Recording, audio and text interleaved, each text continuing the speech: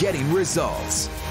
It's time for Ask Trooper Steve, where I get to answer some of the questions that you guys send in, and this is the question that we're talking about. What are the laws for children in car seats? Well, we answer this question about once a year. Time for that reminder, right? Florida law requires children ages 5 and under to be secured properly in a crash-tested, federally approved child restraint devices. Children ages 0 through 3 must be in a child restraint device or of a separate carrier, aka a car seat or a vehicle manufactured integrated child device. Believe it or not, some cars come with this stuff built into the car. Then children ages 4 through 5 must be in a separate carrier, integrated child seat, or a booster seat, the common word that we're used to hearing.